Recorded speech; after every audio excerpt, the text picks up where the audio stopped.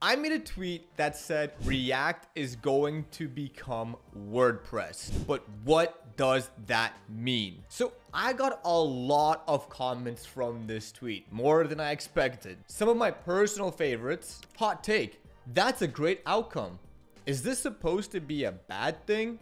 Powers over half the internet's websites and has $500 billion economy around it? And WordPress has had incredible success. When did anyone say otherwise? Fair. I love that. Straight up just completely resolved the conversation. But what did I actually mean when I created this tweet to get so many people to react to it? Well, React burst onto the scene like a supernova, literally revolutionizing how we build our user interfaces with JavaScript. Just like how WordPress transformed blogging websites and other websites that use the WordPress plugin, React quickly found its way into every application that was built from 2013 when it was released till pretty much today, 10 years later. This enjoyment and this new way of building websites with React made it a substantial portion of powering websites all across the internet. Just like how WordPress powers 810 million websites, that's like 64.2% of CMS market share, which is crazy till this day. It's hard to argue the success both of these drastically different tools have had in the world of programming and in the world of website development. So what am I talking about? I'm talking about the memes. Without going into details of the memes for WordPress, insert PHP meme, WordPress meme, I don't know, whatever meme you could find about WordPress, React slowly started developing some memes and people started to say, yet another React app. And you want to hear something cool? React was released almost 10 years to the day when WordPress released. WordPress was released May 27th, 2003, while React was released May 29th, 2013. That's crazy.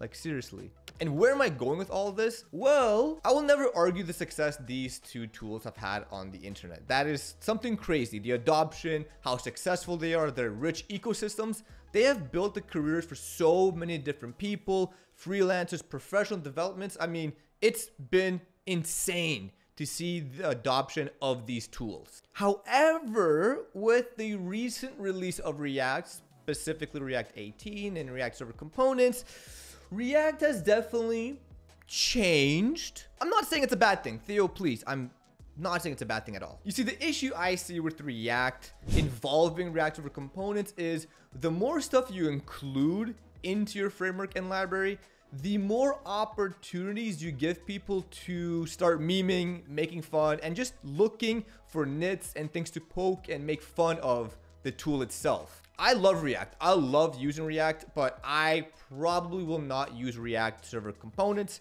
Not even arguing how great they are, but for me, that's how I look and see React. And with the overall rise in popularity of different JavaScript frameworks like Svelte or Vue or Ash or anything like that, I think the memes of React will continue to grow. I use Arch, by the way. Now.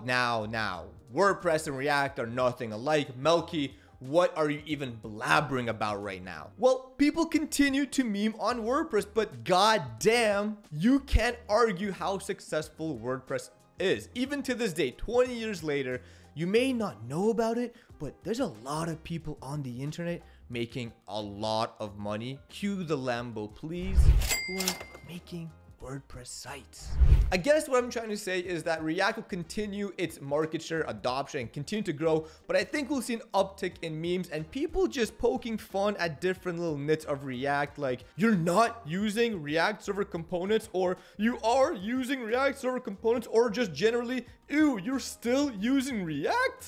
It's inevitable. And React is 10 years old. That's like 200 years old in the world of JavaScript ecosystem tools. Everything is going to be based off of React, whether you're going to take the good things and make them even better, or take the things React didn't do or did poorly and just capitalize on those and make whole new frameworks. React will always be at the core of JavaScript applications, no matter if you love React or hate it. But that shouldn't turn you off. If you want to use React, use it. If you want to use all the features React comes with, use them. If you don't, great. Do what it is you want to do with whatever technologies you want to use, because who cares? Memes are memes. People are going to bag on stuff. People still use technologies built in the 1990s because it's so good. And yes, maybe they're outdated or archaic or old or whatever, but they're still really good. Laugh at memes, look at memes, but don't fall for the memes. Don't fall into the trap. If you see a trend on Twitter that is canceling React, who cares?